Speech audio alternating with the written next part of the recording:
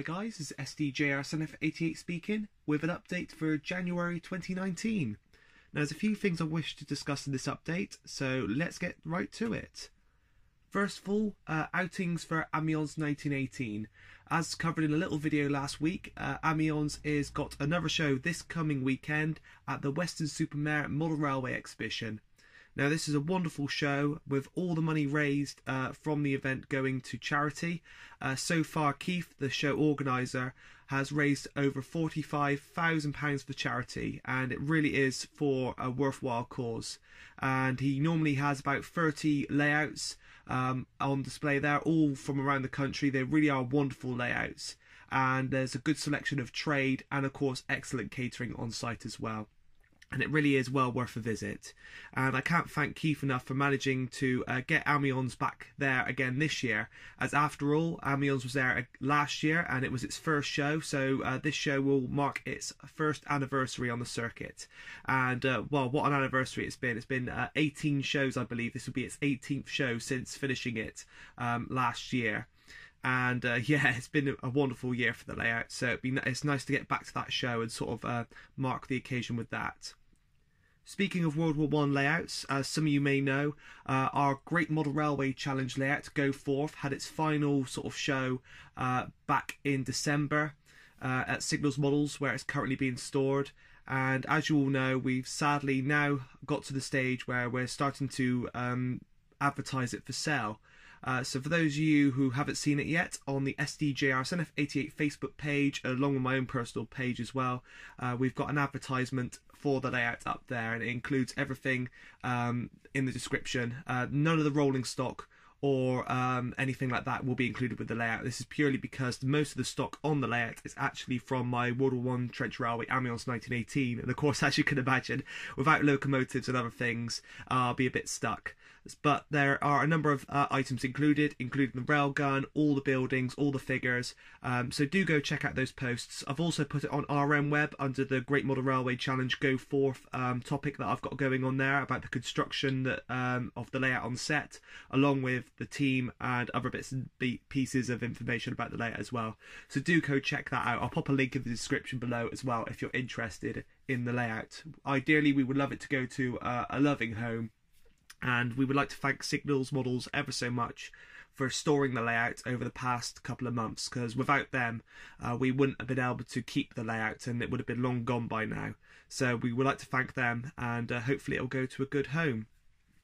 Again, on the subject of railways during the First World War, I've got a few projects coming up, and I hope to do a few videos of these if I got time to do them. And that is actually renumbering a number of locos. Again, on Go Forth, you will see that the standard gauge railway on there, which was represented by our WW, there were a number of ROD locomotives that you saw on the show and of course at the exhibition, including a Batman Robinson 04 or ROD, Hornby Q6 and a Hornby J15. Now these are renumbered projects that I've done for the purpose of that layout, and ironically these locomotives would have seen service during the First World War, or relatives of them. The Q6, or T2 as it was known then, probably wouldn't have gone to the front, but its sister the T1 did, and they look very, very similar, so that was the reasoning behind that locomotive. The J15, or as it was known then, the Y14, saw a lot of active service during the First World War, and that one I really enjoyed renumbering. And then of course we got the Robinson 04, which of course is also known as the ROD, which is short for Railway Operating Division, and those locomotives were purpose built to be sent over to the front. And again, the LNER made a number of modifications after the First World War, but again we won't go into too much detail about those. But anyway, these renumbering projects, I really enjoyed doing them, and it's been great going through a list of locomotives that have currently been provided by ready-to-run manufacturers that have the potential of being backdated. As mentioned, these are not 100% accurate. There's a number of later modifications that they would have received from coming back from the front. But personally, I think they do the job quite well, and I've been really enjoying renumbering these locos into ROD, and I've got a selection of them that I'm waiting to get round to doing. One of which is of course my sound fitted Dean's Goods in BR Black. That'll be renumbered into ROD Black, and then hopefully at a later stage this year it'll be joined by the khaki ROD Dean's Goods that are being provided by Oxford Rail. We also have another J15 that was picked up in the Hatton cell, along with a GWR ROD. Now, the GWR version of the ROD would have never gone to the front in that condition. Those modifications were added to the locomotive after the First World War, but at the price of £59. It was a bit of a, it was such a good deal that, sort of you could twist history a bit. And again, as with model railways, Rule 1 does apply here. But I do plan to do a few modifications to the locomotive to sort of backdate it a bit. And then we have a Batman E4 as well. Now, the Batman E4 surprised me. I recently purchased a ROD book, thanks to another YouTuber. I'll pop his link in the description below. But I met him at Peterborough for the first time, and while we were there, we were discussing the railways of the First World War, and he showed me this wonderful book that he actually picked up at the event.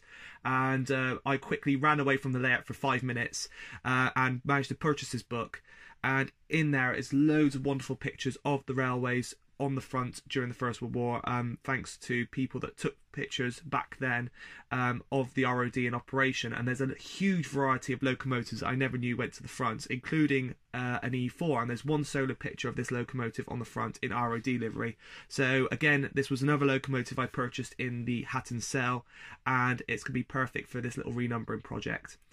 And then there is one more locomotive which has also just arrived. It arrived on Monday, and that is of course the new Hornby J36, and I've gone for the BR early version, Hague, which again, these locomotives saw widespread use during the First World War, and the plan is to renumber this one into ROD Black. Ironically, as this one came through the post, Hornby announced their 2019 range, and for those of you who haven't seen it, it really is a range and a half. There are so many new locomotives and items in this range. One of which, of course, is another J36, and ironically, it is in ROD livery. But unlike the one that I'm going to be renumbering, it is in khaki livery. So Hornby did a good choice there. So again, another ROD locomotive I'm looking forward to, and one I'm looking forward to renumbering as well. I also recently got a soldering iron for Christmas. I hope you all had a wonderful Christmas and Happy New Year, by the way. And soldering is something I've been meaning to do for a number of years, and there's a number of projects that this year I plan to get around to doing, and the soldering iron will become, is a tool that I very much need to use. One of which is, of course, sound fitting locomotives. As you know, I've been really getting into digital sound as well, and most of the World War I fleet is fitted with DCC sound now. Some of these locomotives, such as the E4, are quite complicated to fit, and you really need to sort of, cut the wires down and basically fit your own. There's no real sort of plug and play system for them, so the soldering iron is going to come in very, very handy for this project. Again, this is something I look forward to hopefully doing in the not too distant future and getting around to recording. Speaking on the subject of recording, as you may have seen recently, I've done a number of videos about sound edits. Now, these clips are obviously from previous videos, and I'm going through my archive and finding my favourite videos that I've done in the past, and basically re-uploading them as separate videos, so such as the Batman 4MT Collectors Club model, which you recently saw the other week. We've also done the Hornby 72XX. Now, that was a totally new sound edit, and it took me a number of weeks to edit those sounds together, and I was very, very pleased with the results.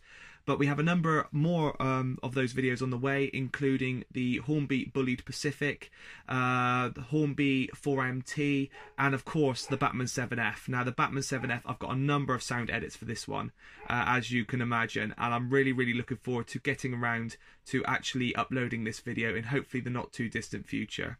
So anyway, I hope you enjoy these videos that I've been doing, and there's plenty more of those to come, and of course a load of new videos as and when I get round to filming them. At the moment, I'm doing a bit of spring cleaning at the moment. I cannot move around up in the loft, hence the reason why I've done the video in this format today. So what I'm currently doing, in fact it's what I'm doing now while recording this video, is clearing out my loft, making space, so I can actually get around to doing some proper modelling in the not too distant future as well. Another thing that's also on the cards is of course the building of another micro layout. And while we're on the subject of micro layouts, I hope you enjoyed the Hornby Christmas video this year. I was really, really pleased with reading all you guys' comments on both their video and all their social media posts about that layout, as well as my own personal video on that as well. I was really, really pleased how well that layout was accepted. And ironically, it's even been invited to a model railway exhibition this year, so it must be doing good. So I'm very, very pleased with how that turns out, and I'm sure there'll be a couple more videos on that layout in the not too distant future. As mentioned in that video, I was on about adding a shuttle system system, and I actually have the shuttle system with me here. I'm not sure if you'll be able to hear this, but that is a shuttle system in the bag there, and that is something I need to solder onto the layout as well. So that'll be something possibly for another future video as well. So anyway, I hope you enjoyed this update. That's enough rambling for now. Apologies for the little interruption by the flash in the background there. You can probably hear barking. That must be a postman arriving again, as per usual. So anyway, I hope you enjoyed this update, and I look forward to hearing from you in the not too distant future. So anyway, this has been SDJR7F88 speaking, and thanks for watching.